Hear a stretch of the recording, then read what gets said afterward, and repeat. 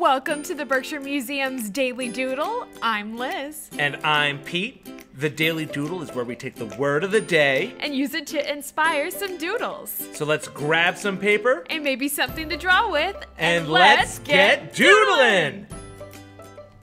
Howdy ho, Peter. Hey there, Liz. Today's word of the day is discover. So that means to find something or someone unexpectedly or as part of a search. What can we discover today? I don't know. So I'm seeing some, what looks like rocks, maybe? Yeah, maybe. I'm not very good at drawing rocks, but we are going to discover something in rocks today. What do you think we could find and or discover in rocks? Ooh, you might be able to find some gems in rocks. Ooh. I know that people have found gold in rocks. They have found gold in rocks, like opals. Mm-hmm. Do they come in rocks? You might find out that your rock is a geode and is hollow and filled with stuff. Oh, but I'm seeing a footprint. Footprint! We're finding fossils today. We're discovering fossils. Ooh, that's very cool. You know, it was your suggestion. I was helpfully giving you a lot of ideas. I said a lot of things.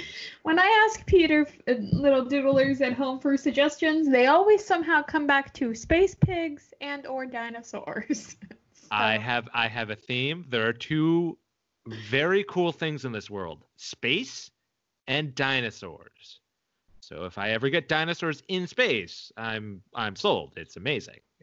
I don't even question anything about it. It's just, that's great. Sounds like a wonderful low-budget film, Dinosaurs in Space. Oh, 100%, and one I would watch without question. Oh, yeah. Why not? Yeah, so I think drawing didn't take a lot of time for my doodle today. It's going to be coloring that it's going to, I feel like, get there. It's a lot of shading. Yeah, it can be tough. Mm-hmm. So what are some things our friends at home can discover?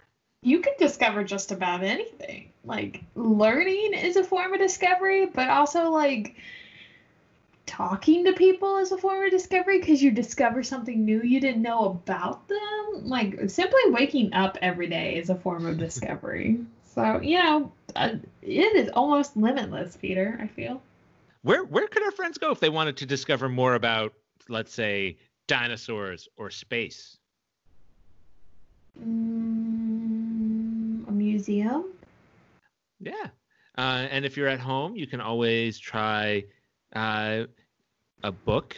You might be able to discover some interesting facts about dinosaurs in a book. Or, you know, if you watch some videos of it, there might be a good documentary on dinosaurs. I've watched a lot of videos on YouTube about dinosaur extinction recently. Ooh.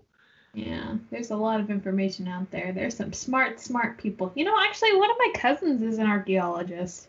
No, he's a paleontologist, which is a person that studies dinosaurs. Can't believe I got that wrong. So sorry. And for those of you at home, we're going to do an extra definition today. This is a quick one. A paleontologist studies dinosaurs, and an archaeologist studies sort of ancient cultures and peoples. So they're both digging up things and discovering. But very different time periods. Mm-hmm. Yes.